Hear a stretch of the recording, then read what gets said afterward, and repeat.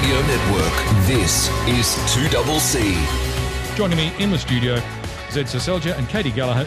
Why should people vote for you and not one of the independents? I think there's significant risks there. I think there's significant risks when it comes to the economy. I really think we need strong voices in the Senate. I think I've been a strong voice for Canberra in the Senate. The race for the ACT Senate is usually one of the most predictable in the country. But this year, the two incumbents, one Liberal, one Labor, are being forced to fight on the airways with an unusual intensity. Pocock, you freak! This man is one. Former Wallaby and environmentalist David Pocock is running a very high-profile campaign. I'd love to represent you as independent. Although his campaign colour is navy, the independent has a lot in common with the so-called teal candidates. He's financially backed by Climate 200 and is demanding more action to curb carbon emissions, as well as a federal anti-corruption watchdog. We are such a safe area. You know, it's all Labor and one Liberal senator, and we've seen in politics, if you're safe, you get taken for granted. Good evening and welcome to the National Tally Room here in the Belconnen High School in Canberra. Since 1975, when the two ACT Senate spots were first contested, they've only ever gone to the two major parties, although both the Australian Democrats and the Greens have secured substantial levels of support in the past. Liberal incumbent Zed Seselja is a Conservative who is currently the Morrison government minister responsible for the Pacific and relations with countries such as the Solomon Islands. Today's our date day.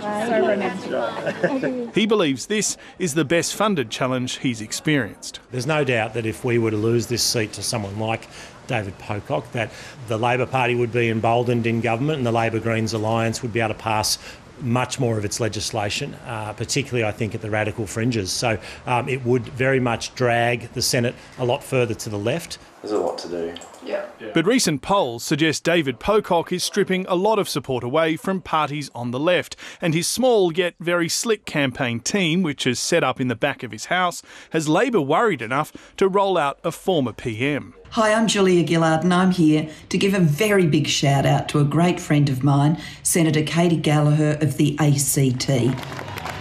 Katie Gallagher will be the next finance minister if an Albanese government is elected on Saturday. She's nervous she could miss out if Canberrans vote strategically for David Pocock in a bid to boot Zed Seselja. I think one of the issues, certainly for me, is that many people for some reason think that I'm already automatically elected somehow. So quite often they'll come up and go, well, you're fine, Katie, so we're going to go and vote this way. And that's a big challenge for me. If David Pocock does defy history and snatch a spot, he could be very influential over the next government's agenda. He is one of just a few independents or small party candidates that look to be in with a serious chance of being elected, and they could hold the balance of power on contentious bills. The ACT is a real wild card for this election. It is only 2 seats, but the balances in the Senate are really fine because of the use of proportional representation. You need 39 of 76 seats to pass legislation. At half-Senate elections like this one, state races are often split evenly on broad left-right ideological lines due to preference flows. For example, the 6 spots up for grabs in New South Wales are currently held by 3 coalition senators, 2 Labor and 1 Green, and that split is likely to stay the same. The contests which throw out that balance or give one side an advantage are key. In Tasmania, Jackie Lambie is trying to secure a second senator for her populist party at the expense of veteran Liberal Erica Betts. In South Australia, 2 of the 6 are currently held by centrist crossbenchers Sterling Griff and Rex Patrick. Those 2 spots, though, will be hotly contested, including by the Greens and returning independent Nick Xenophon. While in Queensland, the 6 being fought over are currently held by 3 LNP senators, 1 from One Nation and 2 from Labor. This time, the Greens are a chance at snatching a spot. They're the key contests to watch, though. Watch Western Australia because the WA normally has a lock on 3 seats for the Liberal Party. But given what happened at the last state election over there, there's a possibility that Labor may win 3 seats for the first time in a long time. And with a Green, that could deliver an extra seat for the left. On current polling and Senate numbers, neither party is likely to be anywhere close to having an upper house majority. If the coalition retains government, it would prefer to just deal with independent crossbenchers. So the final number of them and their political leaning will be key to its prospects of passing bills. But if Anthony Albanese becomes Prime Minister, then it's likely he'll try to negotiate with a combination of the crossbenchers and the Greens. Here's Max, your local candidate from your Senator. Lovely to meet you. The Greens claim they are on track to become the largest third party in the history of the Australian Senate. Which should boot Pauline Hanson out of the balance of power and put the Greens in the balance of power and give us real leverage to push for the things that will improve people's daily lives. One big unknown is what sort of impact minor right-wing parties like those run by Pauline Hanson and Clive Palmer could have on the final outcome.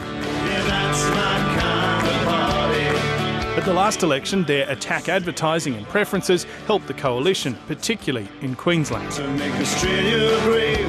What is interesting this time is that the UAP campaign tactics have been very different. They haven't been hammering Labor through the campaign. They've run quite a lot of ads which have been critical of all the parties.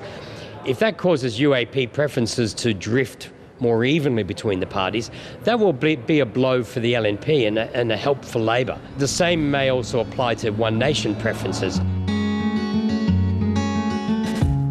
The Senate is complicated and often overlooked during campaigns, but after election night, it's likely to play a big role in shaping Australia's future. Those final seats matter, certainly for governments, how they get their agenda through and the type of Senate and how it behaves.